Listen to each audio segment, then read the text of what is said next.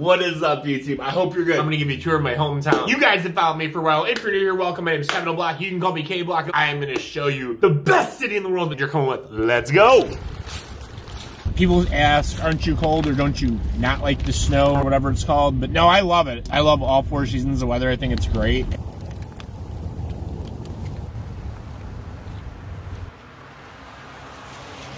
If I had to change anything about Cleveland, I just think I'd make it more YouTubers and TikTokers lived here and stuff. Other than that, the traffic really isn't too bad. It's pretty good. It's very affordable to live here. There's a lot of good food spots. There's a lot to like. If you're into nature and stuff, there's a lot of places like that. We have a lake, which is great. A little bit dirty, to be honest with you, but it's great. I'm really happy to be here. I'm really happy you're here. Because without you, I'd be super depressed and lost. Just excited to show you the city. Whether you like it or not, I don't care. I didn't tell you guys this yet. I'm gonna try to sneak up to the top of the tallest building in the city. It's illegal, but I'm gonna try to do it, because why not? I'm afraid of heights, but I want to show you guys it. The tallest building in the city is right there. We're gonna try to go up there. Here's the Science Center.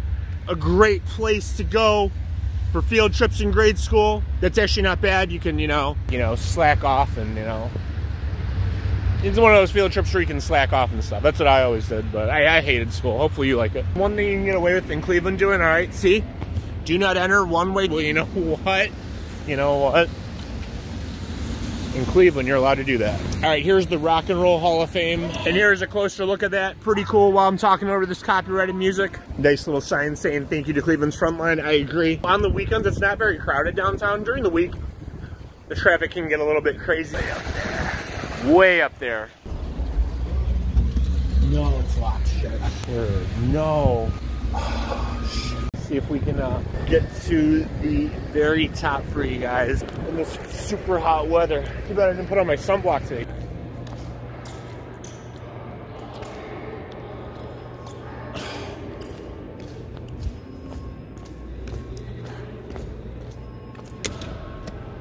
All right, yo. Fam, I'm really disappointed. There's no way to get to the top of the building. The guy said it's only, you have to have property up there or something, so I don't know. About it. It doesn't even like smell good in there. They need to like fucking breathe, damn. We'll come back on that. Is it too early for Christmas lights, fam? You tell me.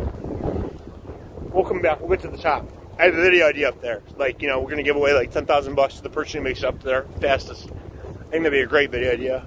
Hit the like button if you want to see us do this video, and subscribe so you don't miss it. And up here straight at, this is a chandelier. I'd get out to show you guys, but it is so cold. All right, yo, true story here about the chandelier. In college, I may or may not have with it. Came out here with the football, and we tried to hit the chandelier. We were a little bit, Yeah, this is like the Playhouse Square area. That's what it's called. There's like a lot of plays and stuff down here. Actually, like, there's like a lot of shows. It's actually pretty, like, I went to college here. It was great. Cleveland State, so there it is all the way down there.